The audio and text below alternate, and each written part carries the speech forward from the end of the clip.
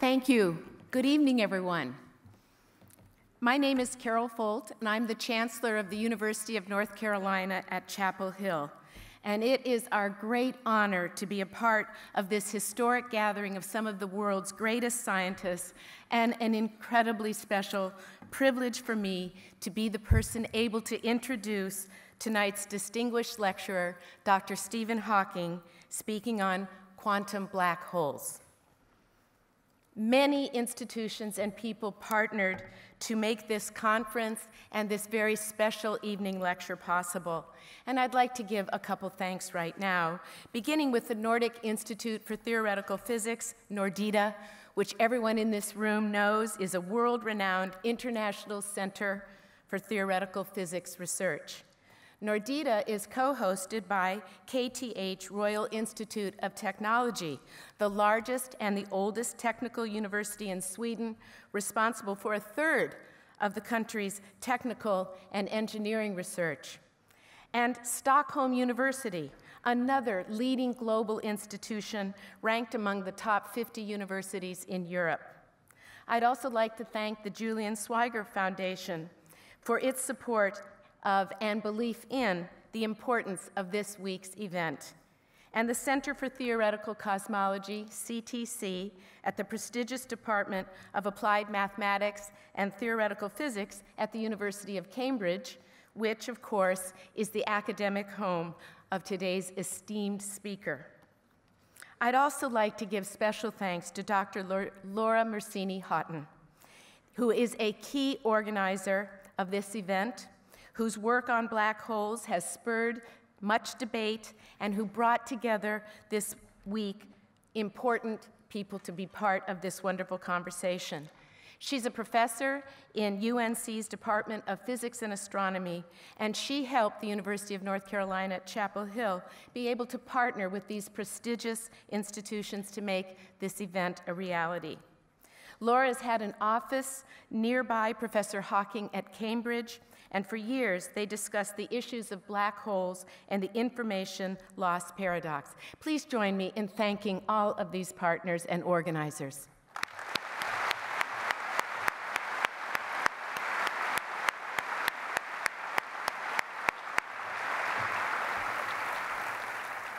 The conference and the sponsors and the participants coming from across the globe are proof of the global nature of science.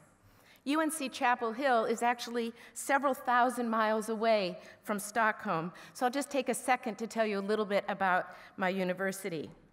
We aren't going to seem old compared to many historic universities in Europe and Asia, but we were founded in 1789, just after the signing of the United States Constitution, and UNC is America's oldest public university.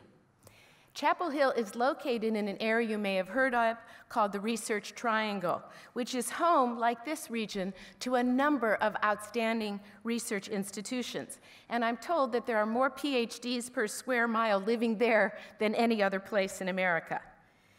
It's a leader in research in the United States. It has a research enterprise of nearly $1 billion in federal research. Many leading scholars have been a part of that faculty or passed through on sabbatical and doing research there. For example, John Wheeler, the physicist who popularized the term black hole, was on the faculty for a time. Peter Higgs, the Nobel Prize-winning physicist from the University of Edinburgh, famous for the Higgs boson, worked on one of his key theoretical papers during a sabbatical that he took in Chapel Hill. Earlier this year, I had the distinct privilege of awarding Dr. Higgs an honorary degree. And for a biologist to have met Dr. Higgs and Dr. Hawking in a single year is almost too much to comprehend. Another scientist you may have heard of, Oliver Smithies, an esteemed faculty member at UNC, is a Nobel Prize recipient for his work in changing the way we think about gene therapy. And it was a wonderful privilege and pleasure to visit the Nobel Museum downtown and find his banner hanging from the ceiling and find the chair where he'd signed his name. There's one more Carolina person I'd like to mention because he's another graduate of UNC, And although he's not directly related to research on black holes, people have said that he defies Newton's law of gravity, especially on the basketball court, and his name is Michael Jordan. Yes. As educators and researchers here together today, our mission is to explore the biggest challenges and mysteries, and equally important, to inspire others to do so. We all know that exploration starts with curiosity. Every one of you has your own stories, likely from very early ages. When I was a little girl, my parents gave me a telescope, and I was sure I was going to see Sputnik. But I remember that moment because when I peered through that lens for the first time, I began to think in a completely new way about new worlds and unimaginable distances. And I know that we all continue to feel the same sense of wonder about the universe. As the leader of a university charged with opening the minds of students every day, I especially appreciate what Professor Hawking has done to pull the cosmos closer to so many people around the world. That's what his ideas and his books have done for me and for so many others.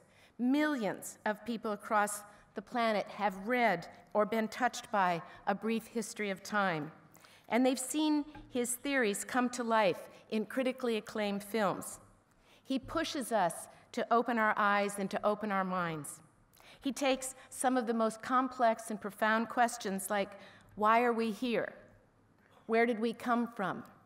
And he answers them in simple language and simple terms for generations of young people. Quite simply, our students have grown up in a world shaped by Professor Hawking's theories.